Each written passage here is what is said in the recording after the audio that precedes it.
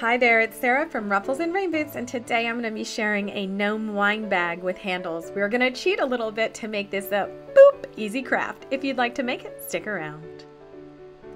As always, please like this video so I know you're here crafting with me. Now, as far as supplies go, we're going to need a bit of Mongolian fur, a bead for a nose, Scandinavian print, and a wine bag. Now, if you're new here, with a friendly gnome reminder to subscribe. How? Just click that red subscribe button below and then the bell for turning on all notifications. Now let's get back to Sarah and the crafts. Okay, first things first, we're going to size the faux fur that we want. Now, I'm pretty familiar with cutting faux fur. If you're not, I have a video up there. So I'm creating a very large rectangle. I'm going to allow for the drape of the fur in the bottom. And the next first thing we get to do is brush it out. This little sexy music is a nice little break for you, but it's gonna end right here. Okay, so you can style this fur any way you want.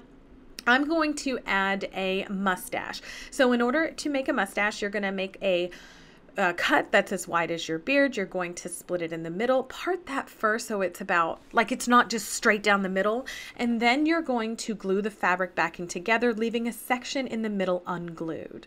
And now when you put your hot glue onto your fur, do not glue down the edges. We're actually going to use those and leave a bit at the top. I'm going to pull this down so I can actually leave that bit at the top, and then just make sure you like everything where that beard is before the glue dries.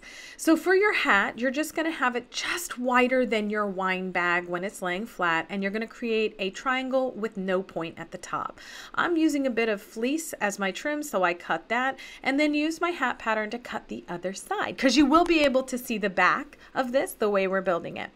And we're going to put right sides together and glue down those two long edges, leaving the bottom open. All right. So just do that. I do use a fabric hot glue for those of you who ask in the comments. That'll be linked below. When you poke it out, make sure that glue is dried. And then what we're going to do is we're going to cut off about an inch, leaving the seam alone, cut about an inch to an inch and a half off the back. And that's going to help us be able to tuck this whole thing down and look seamless. All right. So once you have that tucked, put a little hot glue right on the bag. Don't go all the way up yet, but tuck down. Pull down the fur and tuck that hat in back so that when you put the fur down, it's all under. See that? And then you're going to take any edges that are a little bit too long, tuck those up under the fur, and then glue them right to the bag. So you can see I'm going to add the fur, or add the glue right to the fur, then I'm going to glue the hat to the bag.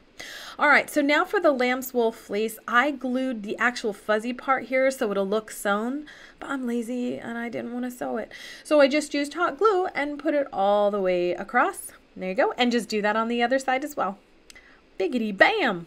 You're like 95% of the way done with this project at this point. All right, so I used a little polyfill and shoved that right up on top, but you can also use fabric scraps, so keep those if you have them. And now for the next part, I'm just going to glue down this mustache straight to that faux fur, and then I'm going to glue down my clay bead. You can use a wood bead, you can use a button, a pom-pom, anything you'd like. Just be sure to scrunch that hat down, gluing it right to the nose. And then I just tucked up my edge of my fleece so that it would look finished like a hem. Again, fake sewing.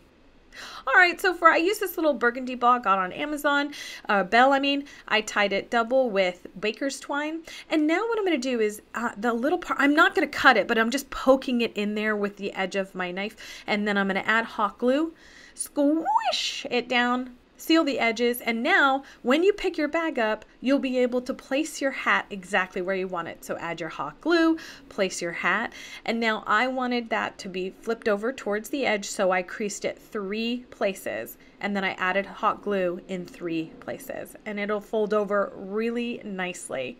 And guess what? You stick a bottle of wine in this and you're done. Hey, what do you think of this? Let me know in the comments below. I really appreciate you being here. Please like and subscribe to Ruffles and Rain Boots for more crafty fun.